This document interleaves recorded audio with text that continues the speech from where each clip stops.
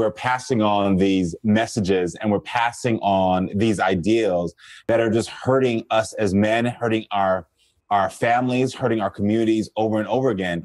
And, you know, one of the things that I know to be true is that if I'm the problem, I have to also be the solution. I can't allow someone else to feel like they're the solution.